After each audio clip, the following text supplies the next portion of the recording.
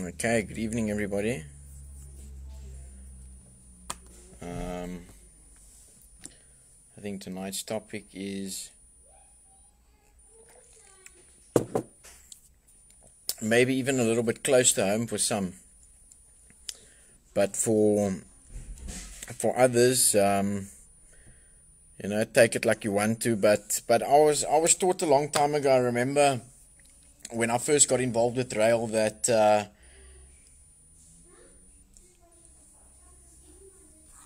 you need to tell a person, an addict, the world, anything, your view and your truth. So, a lot of times, sometimes people don't like hearing the truth, and that's called denial. All the effects that addiction has on addicts, I promise you, those are all human traits. How's it, everybody? How's it, Clutchy, Andrew? The usual live click. Good to see you guys. And all these traits are exaggerated human traits at any given time. Now, what I'm going to speak about tonight is like, how do you know an addict is an addict? Or what do you determine as an addict? I remember years ago, the first cliche that stood out for me was always Mr. Hall saying that remove the stigma. And that means, like, to me it means, what's the difference between an addict that doesn't pay his rent and another person that doesn't pay their rent?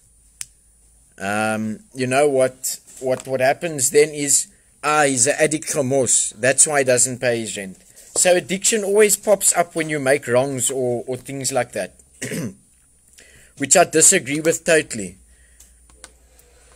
Because yes, of course, you take your own inventory, but if I look at my past, today I can sit here and I can speak about my past. I can speak about my wrongs. I can speak about how I can take corrective measures going forward on them, and I can admit to my mistakes, and I can admit to my wrongdoings, and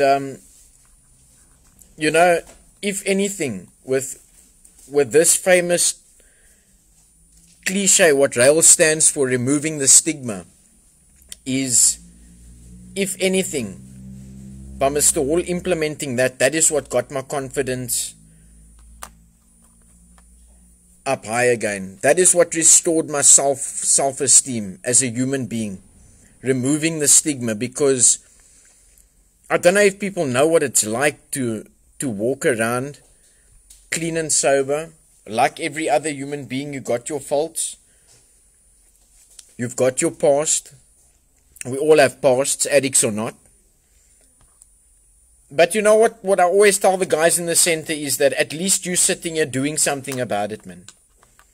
That was the biggest cliche for me. I'll never forget the way that Mr. Hall started RAEL. Started saving one person at a time, like myself, and that was, I would see his blue bucky coming on from far away, and it would say on there, addict in transit. Proud to be an addict, because there's people in the world that do things that are worse than what addicts do, man.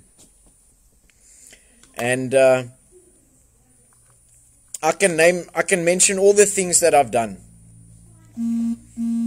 that won't get vindictive people into the mood for locking me up. I can admit to it all. I've burnt down butcheries. I've been involved with car break-ins, house break-ins. Okay, I wasn't involved in house break-ins. I used to house break myself. But and not using the drugs as an excuse. But was I really a bad person, or was I fueling something inside me that I had no control over anymore? So I want everybody to, first of all, we can start off with a question, who am I? Because who is an addict? Is an addict a person that's standing at the robots with broken clothes? Is an addict a person that's earning 30 grand a month, paying all his bills in an empty house, dragging out 30 grand a month? Because what's the difference between that addict that's wearing name brand clothes, phoning his parents or whoever it is, or conning them out of money all the time? What's the difference between that addict and what is the difference between a person that doesn't do drugs, that does that? Well, I'll tell you, I'll take the addict side because the addict has an excuse for his behavior. An addict has an excuse for his behavior. I can tell you now, at the age of 20, I had every card available to mankind. It was RCS, it was Woolworths, Truworths, Edgar's. Yes, see, I can go down the line now. I don't even remember them all. And easy to get the cards, and lekker to open your wallet and the people can check all these cards. But being stupid at the time,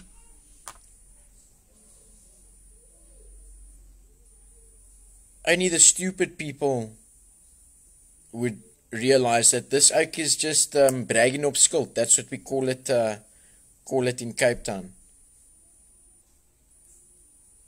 But today I want to challenge people, man. And yes, for sure, I used to make a lot of debt. Sell my things that I buy on my cards. And then get new stuff on the cards. And then people scheme, hey, this guy's getting an upgrade. He must be doing well. Buy name brand clothes on all the cards. Eventually get blacklisted. Nowhere to turn to. Can't make loans anymore.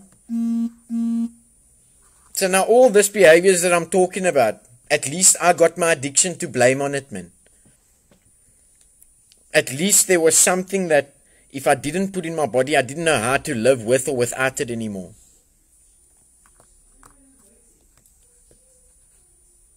Now people that do this stuff without drugs, we always tell the people that come into the recovery center that you recover automatically from the drugs, but you need to cover from doings, lifestyle, and everything else that goes with it, before and after the drugs. Because something needed to set inside of me that there was something wrong with a person, which is a very long time ago, I must admit, because I'm admitting my faults here, like many people can't do.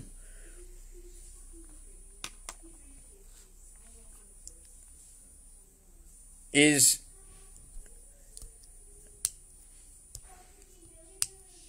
what is my excuse for all of that? And that's why I implore all these people that are watching this evening, that share this message. Why is it so easy to always throw addiction in the equation? When somebody doesn't do something, exactly the same as a person that's never touched drugs, does exactly the same thing, also makes loans and doesn't pay it back, also cons people into saying, I'll pay the end of the month. By my own admission, I can say that I was full of drugs for a long time, and in that time, it made me a less of a father than what I could have been.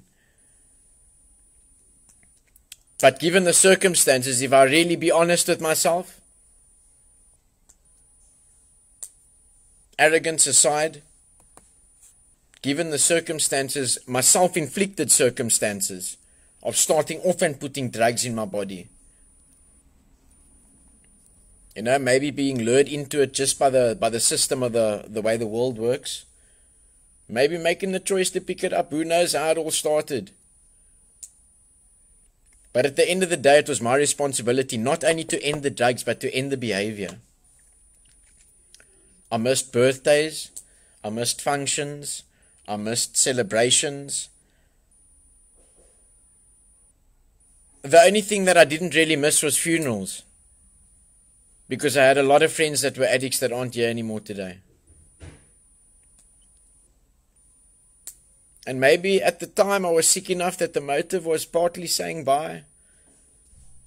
Maybe I was even sick enough that the motive was that I knew that the other half of the drug clique would be there. You know, but what defines an addict? What defines an addict? I'm rolling bookie tonight, you can see. I had to go to the shop unshaven. people whisper under their breath, yeah, look what he looks like. He must have relapsed.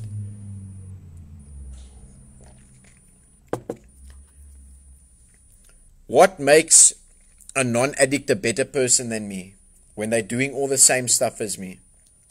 What improvement? Yes, for sure, I got the time out to go to a recovery center. But I want you guys to comment maybe there, the people that don't know the answers. Because there isn't only one answer. It's all opinionated here. We all got our own opinions. So I fill my body with drugs. I pay all my bills. I do my kids' homework with them. I got all the ticks in the boxes of what's expected of being a good person. But I drug myself in a coma every day. But I still function. So who's the better person? Who is the better person? The person that's doing all these good things and filling themselves with drugs? Or the person that claims to be in recovery or that's had a bit of a up and down with drugs, but nothing else has changed in their life? They crash cars. They hang on their parents' back. They make false fucking promises.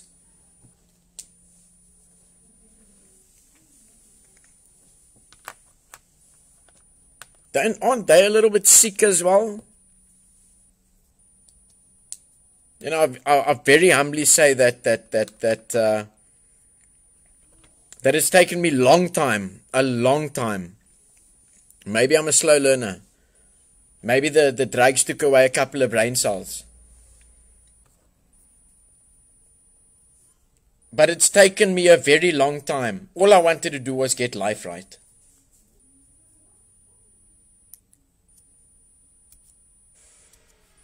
That's true, Mr. All. And I've seen it over the years. Most of the people that get recovery for free, get it easy, and get all the necessities of life. Not even the recovery part that you pay 80,000 Rand for 21 days. At other places, which should be shut down. Unless you can show me results that come out of there. But there is a couple of exceptions that get sponsored, and who's worse? The family filling the money, the tuck shop account with tuck shop money, or the family that is pulling up in a Merc with Woolworths packets to a sponsored person when somebody else is clothing their son, toiletries, 3 meals plus a day, never less than 3 meals.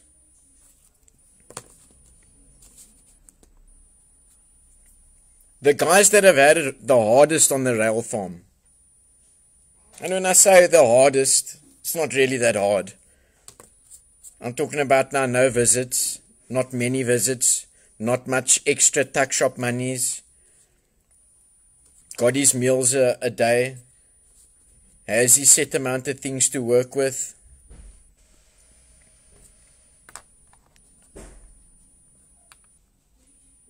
So now, who's the better person here? The oak in recovery that's driving a skadonk that he doesn't have money to roadworthy because he's throwing in his petrol money to get to recovery meetings and carry the message? Or the oak that is claiming or meant to be sober, that's never touched drugs in his life, but that acts worse than a drug addict. Riding around in mommy and daddy's car that has put maybe a chip on his shoulder, or her shoulder. So as I was saying, you know, it's taken me many years. Maybe I'm a slow learner. It's taken me rises and falls and things like that. But there's no shortcuts in recovery, man. There's no shortcuts in life.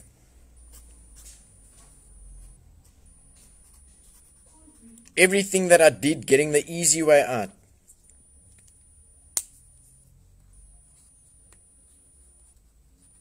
Or was short-lived. And I was taught this many years ago in recovery, one of my recovery attempts through Mr. Hall, where we would be able to go to the different meetings that that RAEL started off running, and yeah, definitely, Isabel, don't forget about all the lies. So exactly, Isabel, when an addict lies, then he's a gemorst drug addict. When a normal person lies, let's just do nothing about it.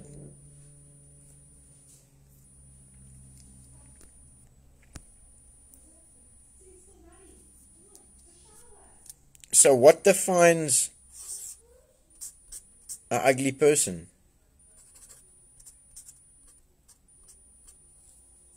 And can a person that's never done drugs before suffer from dry drunk syndrome? We all know what that is, huh? That's white knuckling. That is all the traits of the only thing that's different is the drugs are done. But you still lie, you still manipulate, you still con, you still steal.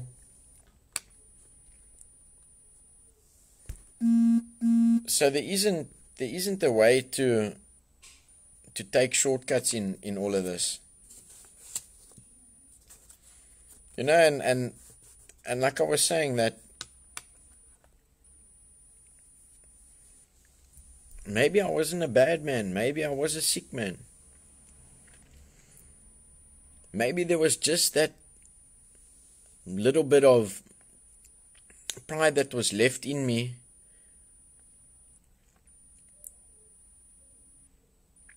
to not stand at the robots, but to rather break in houses. Now, does that make me a better addict than the man standing at the robots?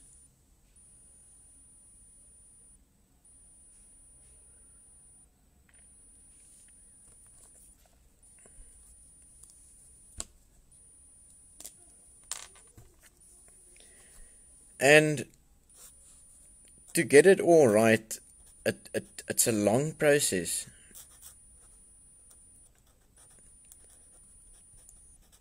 I think over the years of my rises and falls is always that the most addicts I've seen fall, and I've been in a lot of recovery centers. I've been in correctional facilities. I've lived with addicts.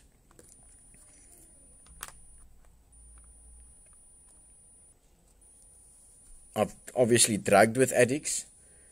And I know how addicts roll and operate. I know that they'll eat you up, spit you out, pick up the pieces that they spat out, chew it a little bit more, spit it out again, and then make sure they've spat it somewhere where somebody else can walk over it.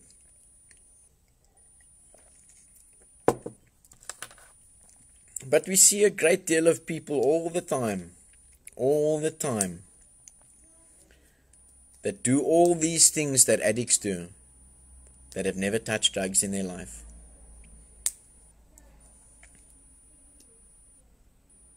You know, a genuine addict in recovery, if they work as a receptionist, a genuine addict that is really in real hardcore, firm, straight, non-compromising recovery, that works as a receptionist, won't even make a scullum phone call that isn't a business call.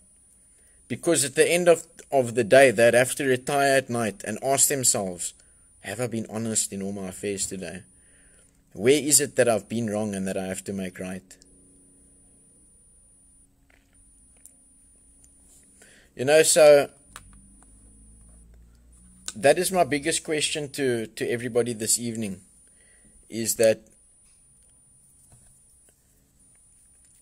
who is an addict? How do you define an addict? Is it when the money runs out that you become an addict? When your finances can't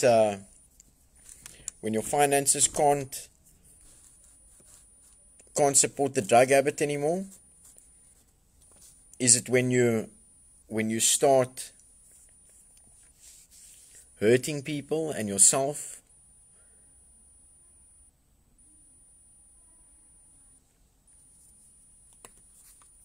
Because why would that make you an addict? I know a couple of addicts that have houses up on the hill, or one specifically that has a house up on the hill that makes a lot of money, that uses plenty drugs, even gives to the poor.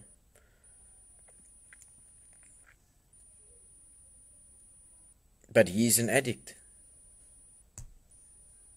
I know lots of people that still have their cars, that still take their kids to school.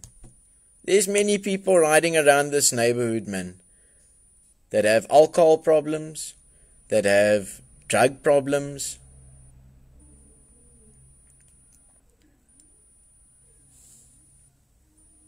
But they've got an excuse.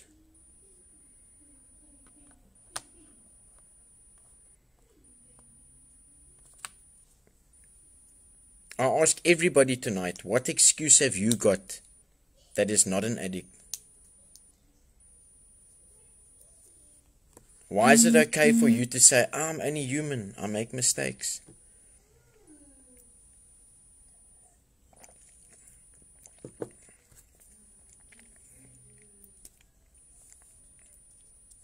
Why have I been outcasted so many places in my life after it was known that I steal people's things, I do drugs, and I've done bad things?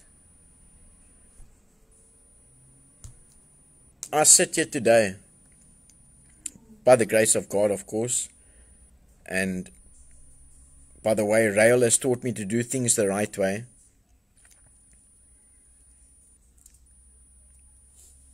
And I don't think that I'm doing too bad. I've got things in my life that most people work their whole life to achieve, that I've gotten in a very short time, being employed and doing things the right way through the program at RAEL. I've got things that people work their whole lives for. And I've spent just about my whole lifetime on drugs. Using and finding ways and means and people and things to get more.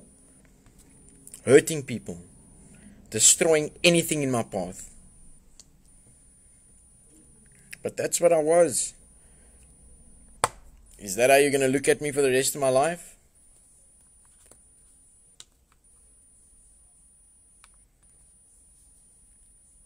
We're all human, man. We're all human. And how's it, Colleen? And so we automatically recover from the physical part of the drugs. We recover from putting the drugs into our body when we come into the doors of a rehab. When the O's walk in through the gates at RAEL, you start recovering from the time that last drug has went into your body. So then sometimes there's a little bit of nitty gritty. You know, a lot of males in one place. There's never fighting on the farm because we lock our oaks up if they fight. So they either leave in a van or ambulance. Okay, ambulance if they try and fight with us. But it's a criminal offense. The oaks know that they mustn't steal. But like any place, we have our normal human nature-based things.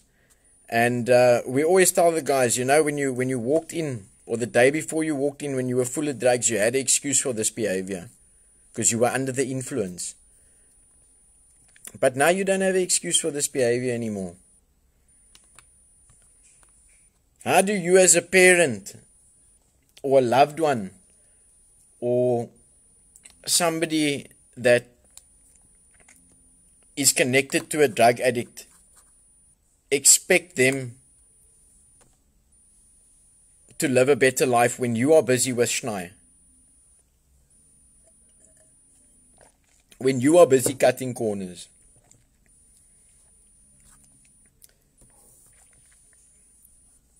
It's the classic example of the counsellor that's never touched drugs trying to tell me how to go through my cold turkey. sit in the waiting line over there, and this is honestly what he told me. Sit in the line waiting there. It's about a 3-hour line. I'm busy climbing the walls here in this clinic, and he's telling me sit in the line there and wait for your meds. I'm having cold sweats. I'm getting anxiety attacks. This is a drug counsellor appointed by the South African government. One of their programs. And like I said to you guys, there was a time that I was so desperate, and because of the stigma attached to addiction, I was so outcasted from society. Yes, for sure, I was scared of myself because I didn't know what my next move was going to be. As soon as the drugs started wearing out, I didn't know who I'm going to steal from, what I'm going to steal, and what I'm going to do to get my next fix. But I had that as an excuse. If it wasn't an illness, medical aid wouldn't pay for it. A person that has lost everything and carries on doing what they're doing has to be sick.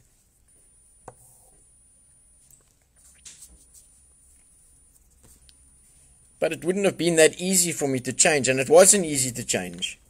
And it's still not easy because it's an ongoing process. If there wasn't something that was life-threatening to me,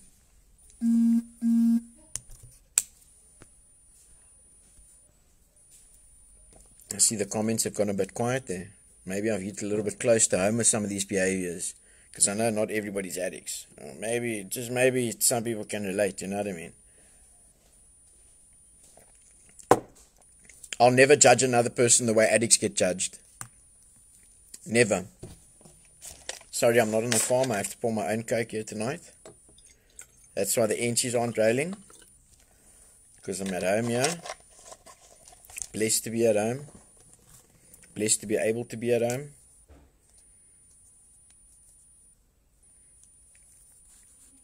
Two cars, big TV, no debt. After coming out of 20 years of addiction, lots of debt, lots of loans, lots of no payback, lots of stealing. But how do I make amends to the people that I never got a chance to make amends to?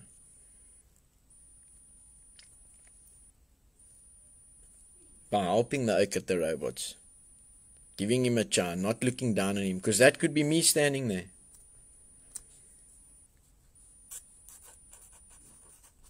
It's only by the grace of God and the program of RAEL that I'm not standing there. Aren't these people somebody's kids? Why do we judge them so harshly?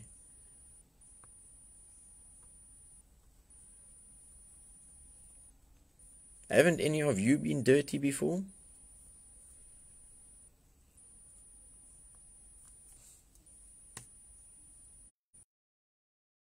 I stopped at the robots and I gave a man something to eat. It's 3 of my friends that started off heroin together. 3 out of the 12. One of the 3 that is still alive.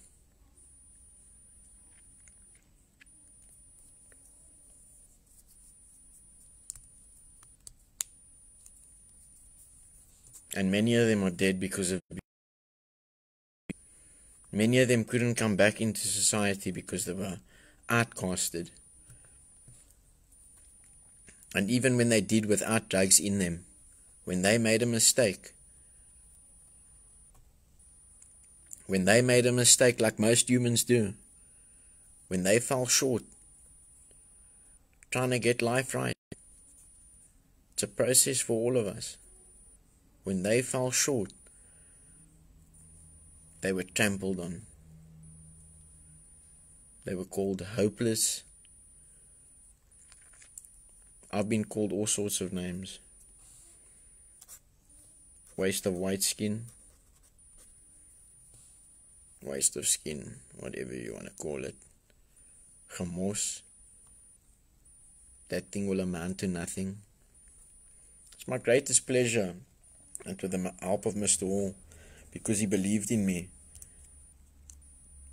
Because you don't get judgment when you come into RAEL.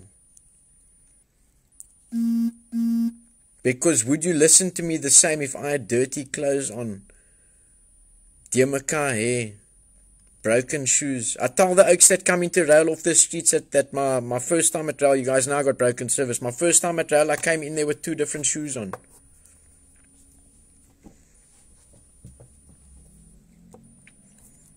I had a new pair of shoes in the bag that was supplied by mommy, but she wouldn't give me anything. Anything. Not toiletries, not toothbrushes, not any new underwear, not any clothes, nothing. That my unemployed mother at the time organized for me. She wouldn't give me anything until the rail bucky pulled up here in front of my house to pick me up.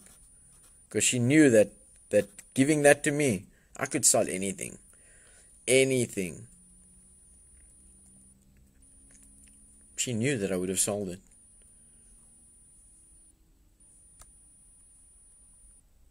Now, people have so much to say about addicts.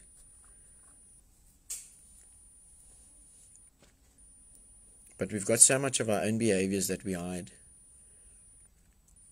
Maybe with addicts and addiction, it's just a little bit more visible. Maybe it's just a little bit more visible.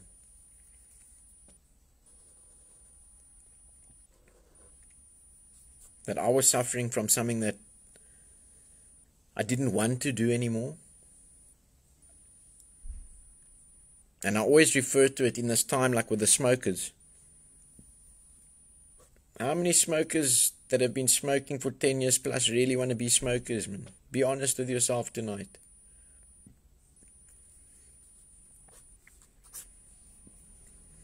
The same as how many drug addicts out there this evening really want to still be drug addicts.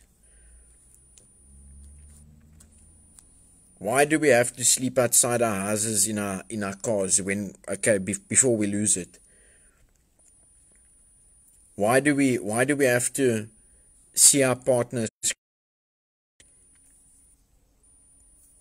Why do we have to lose everything and a bit more before we want to change? And I implore the addicts that are in recovery.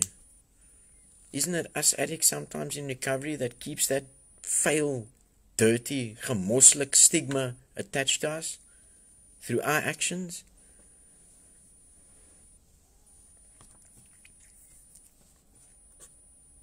You know, I get stopped in the road here in Edgemere today. Not stopped, I was busy. I was making a U-turn, and the one car that I drive, it's got a nice loud exhaust and whatever, but it's not fast, it's slow.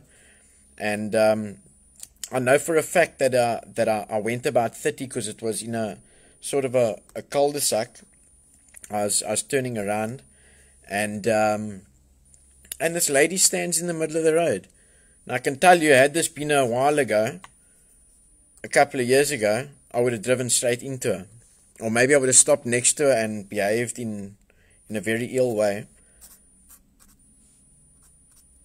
And she tells me, "What's going on with you? Why are you driving so fast?" So I said to her, "No, sorry ma'am, this car's, I'm not going fast, it just sounds very loud, so it sounds like it's fast." And I don't know if she was maybe having a bad day or whatever, but I could check that her husband is standing right next to her, and he can see how I'm approaching the situation, because that's where every day I can see a little bit of change in myself. Because had it have been a while ago, I would have tuned, "Hey, don't come and talk shit here, get back into your house," and blah, blah, blah, blah, blah. But instead of starting an argument, I calmed the situation down and I said, like, "Ma'am, really, I wasn't driving fast here. It's just a very loud car, and, sorry if it's disturbed you." And I moved on. But if I had to fuel the whole situation, and the cops had to get involved, and I've got a nice relationships with the police now in Boise compared to what I used to have, I can tell you now that just because of my history and the possible 1 or 2 cops that don't like me, just because of my background, they would have arrested me. Because it's happened before. That's the stigma that is attached to addicts. Do people think that it's easy getting onto your feet? Why do you think we wear orange ribbons for RAEL Orange Friday?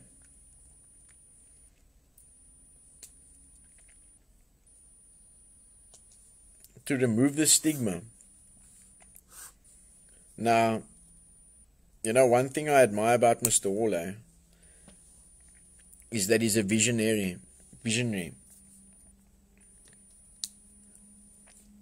He doesn't look at the person that's coming into the doors of RAEL with 2 different shoes and a broken jeans and dirty clothes. There's an oak that came in there with women's clothes before because that's all he had left to wear. And he doesn't see that product, man. I don't know if you guys have ever seen the water restrictions when you see dead grass. And in your mind you can see that same place. Maybe like, what is a soccer club?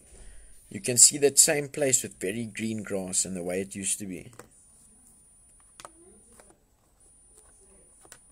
I believe that that's what Mr. Hall sees when he looks at the guys that comes through the doors.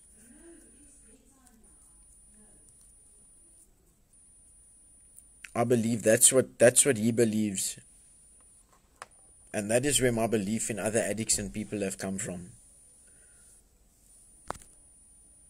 From Mr. Hall's teaching in that anybody can recover. Anybody.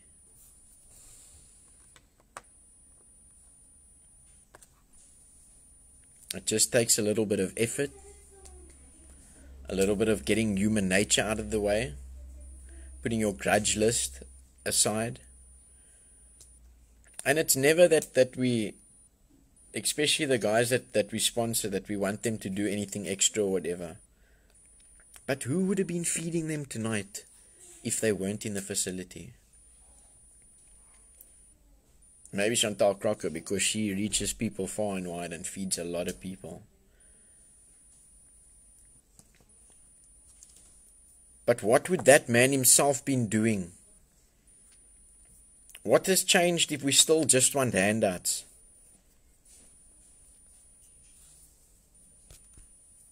Who would have been paying for that plate of food that man's eating tonight? Or would he have just gone without?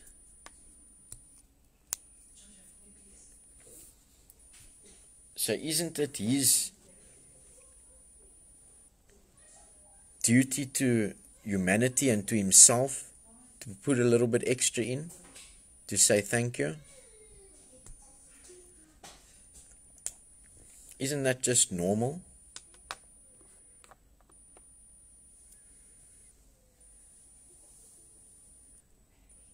There's quite a bit of people watching, but I see you have all gone silent.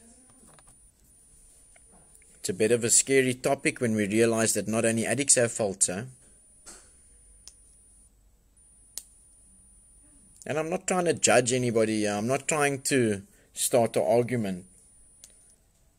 But I was taught to tell it like it is, man. What makes you a better person? Not you guys watching. But like, just ask yourself this. What makes you a better person than me because you haven't done drugs?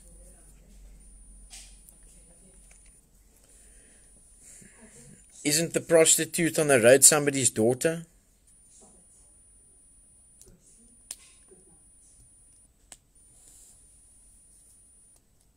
Yeah, you know, it's just what struck me to get to this topic is that everybody wants to take the glory when the addict's doing well, but who wants to help him when he's not? People that can't deal with one addict in a household don't realize that our group and our leadership under Mr. Hall there on the farm deals with 30. of these people 24/7 times a day. Remember, you still got a break sometimes at home when he was getting drugs, or when he was planning to steal something. Most of the time there was only a little bit of nagging and a little bit of laziness, and we accept the cheating and stealing and conning and all of that as well. But those are the things that need to change in recovery, man. Anybody can put the drugs down, man. All you need to do is make a theft case against him and get him locked up. And most of the times, whoever's got drugs in the cell isn't going to share with him, if it's his first few times that he's been there. And you'll see that he can survive without it. But in that time, if nothing changes, nothing's going to change. And that is where Mr. Hall and RAEL played a big part in it for me. Probably the biggest part. Because he didn't see the person with two different shoes, a broken pants, a dirty body, nothing material to give life. He wasn't looking for the benefit. I think maybe sometimes Mr. Hall thinks of himself as an addict panel beater. You know, like a panel beater, like Graham. You see the car all smashed up when it comes in by the gates. Graham's already got that picture of how that car is going to look when it goes out of the gates. But once that car goes out of the gates, we can't guarantee that the driver isn't going to smash it again.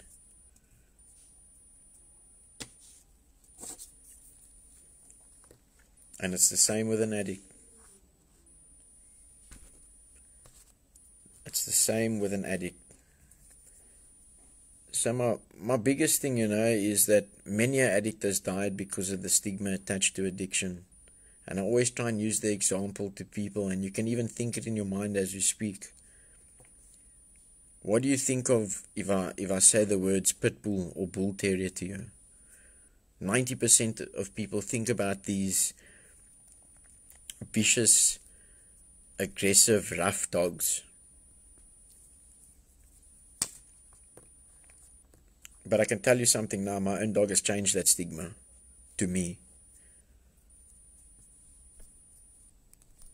So we want to add addicts to society.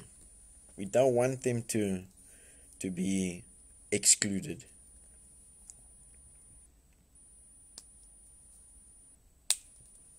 Oh, this 9 inch is a bit heavy now, eh? Okay, but it's fine. Can go without anything.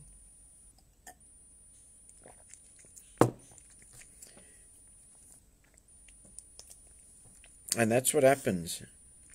Some guys, they come into the center. Must remember the drugs are down. It's all these escalated human traits that we're dealing with. Jealousy, anger, envy. Lust is a touchy subject. All these things. I know I was one myself that was big on resentment. The first time I went into recovery, Mr. Hall told me resentment is the number one offender that can make you the most spiritually sick. My words to him was that I don't hold resentments once I've gotten somebody back. So I try to find a glitch in the system. But who went to bed with that sickness at night? A long hit list, mulling it through what I'd like to do to people. I'm sure there's people that's gone to bed thinking the same of me. When they hit the power on their TV remote and they realize, hey, there's no TV. But what can I do about that now? I can only pay back society, help the less fortunate, carry the message, try and help remove the stigma.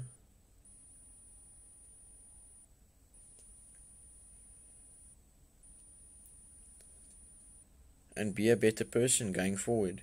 None of us can change the past. But all of us, addict or not, can look at ourselves instead of looking at the next person, man. Start looking at yourself. This program of change that RAEL offers, that is developed through Mr. Hall's own experience and results speak in recovery.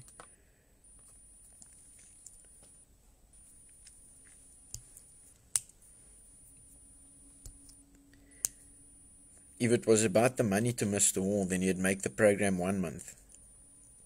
100,000 Rand for 1 month. I tell you now, Mr. Hall's name is good enough to do that. Or no, even better, 21 days, 100 grand. But it's not about that. You can't watch the grass go from brown to green in 21 days. And even once it's green, usually after about 6 months, it's green and it's nice. I'm talking about the oaks in recovery now. If they were grass, then there's still, every day there's weeds in between that need to be taken out. Every day. Every day there's weeds in between that grass that needs to be taken out. Otherwise, that grass starts dying. There's things that we don't have control over. Maybe I come out one morning, there's only so much routine that we can have. Maybe I come out of the complex one morning,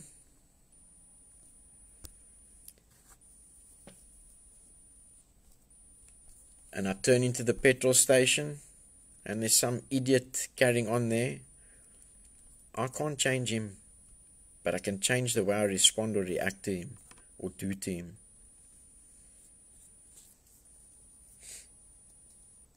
People should stop learning, or should learn to stop giving other human beings your key.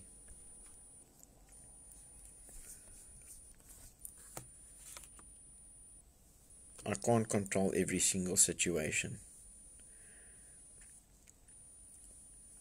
Instead of judging everybody else, maybe sit back this evening and go through your own day. Go through your own life. Not fret on the past, but use it as a tool to learn from.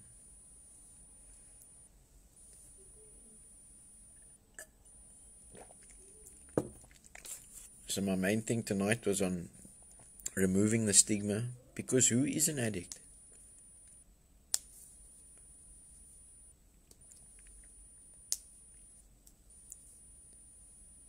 Is it the person that does drugs? Or is it the person that does everything that supposedly addicts do?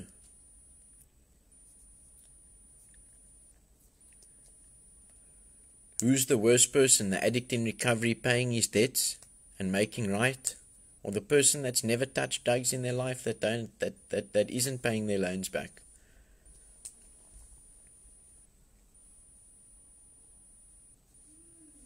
Who's the better person?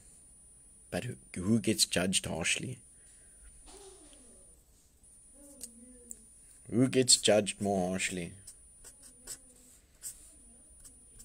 I want everybody to take a think tonight about their own circumstances and situation and who they really are. We can only correct our own wrongs. I can't stand an addict being judged.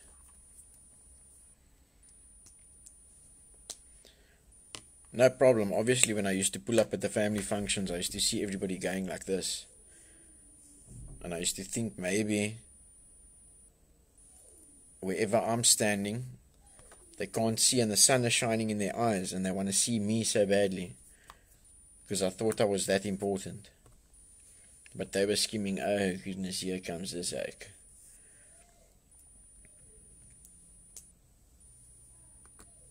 But that's the reputation I built up for myself. And people and addicts need to understand that our past behavior, addict or not, doesn't disappear overnight. So this evening, thank God that I'm recovered just for today. thank you, Mr. Hall, for everything that you've taught me, and that I can sit here this evening, that I can sit here, and that I'm not in a box. I check they dig in graves like crazy now. But I can promise you, addiction kills more people annually than what this COVID does. And you know what kills people in addiction? Not the drugs. It's people that judge them. It's people that put them down. People that say they can never make it. People that give up on addicts. I will never give up on an addict. Never.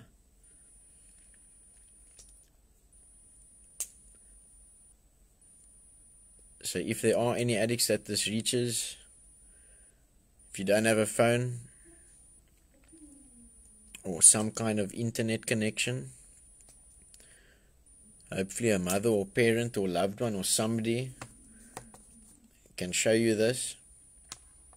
And just know that I come from robbing people, conning people, maxing out other people's credit cards, stealing other people's things, a lot of it, all the time, breaking into people's houses, and a lot of other things that go with addiction. Like I didn't mention they're using a lot of drugs.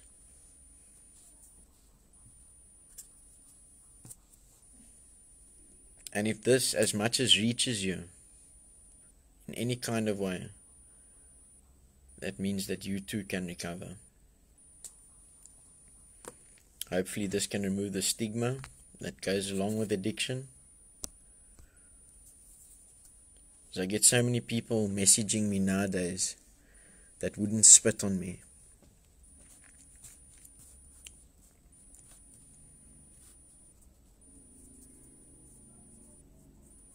But I still won't say no if they want or need help.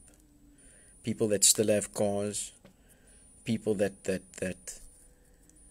thought the drugs wouldn't get to them.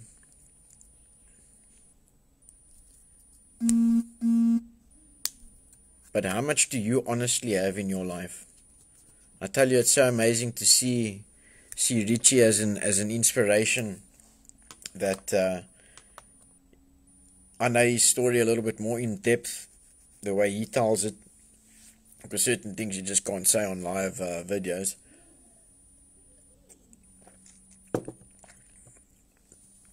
And he shared with me that he's come from less than nothing. This was after I came back to RAEL, and after my broken service, when I stopped listening to Mr. Hall and almost died. Richie was one of the sober living members there. And he was working hard at the time. Check this out, always busy. He's working a job. He's up in the morning at 5:30. He's giving back. He's doing the Oaks Pub, doing early morning devotions, or like parts of the program that we run there at RAEL. Running the transport of the guys that work in the town, doing that. I think he just started wrestling at the time as well. Doing all of that. And there was many nights that you could just see in his eyes that he'd ask himself, where's all this going to? And to see where he's at now, I'm sure Mr. Hall could see where it was going to. And all we need to do is trust our sponsor and trust the person that's been through it.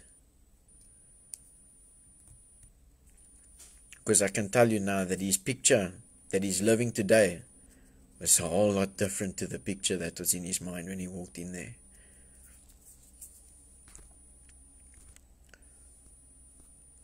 I hope this evening I can carry a message of hope to the parents of the still suffering addicts.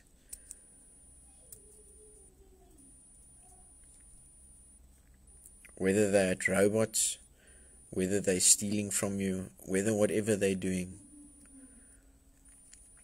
they're fueling something that I believe is straight out of the pit of hell.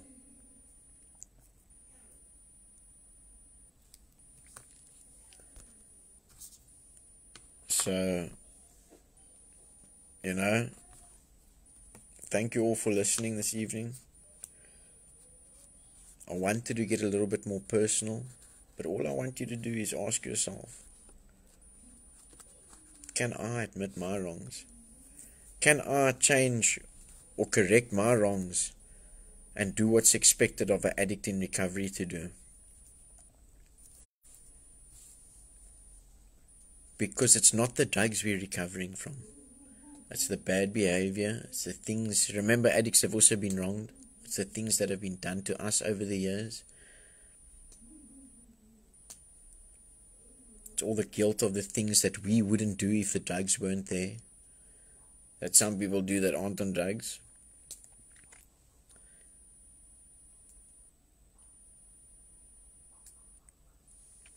So it's all out of gratitude this evening for my life and for what the RAEL organization and Mr. Hall has personally done for me.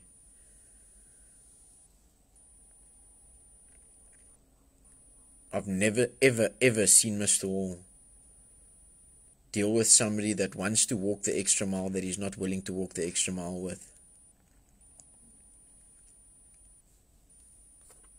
And he digs to lead the way because he's been there. And I've never ever seen anybody lead so many people to recovery with results that last and count. So I ask everybody this evening, check out our RAEL Orange Friday pages. Who knows? The addict at the robot may find recovery and might be helping people someday like me.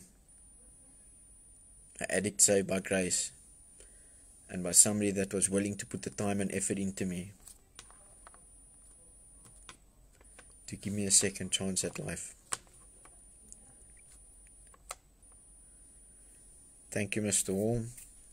Thank you, everybody, for watching. I ask you to share this message in the hope that it could save a life. Good evening. God bless.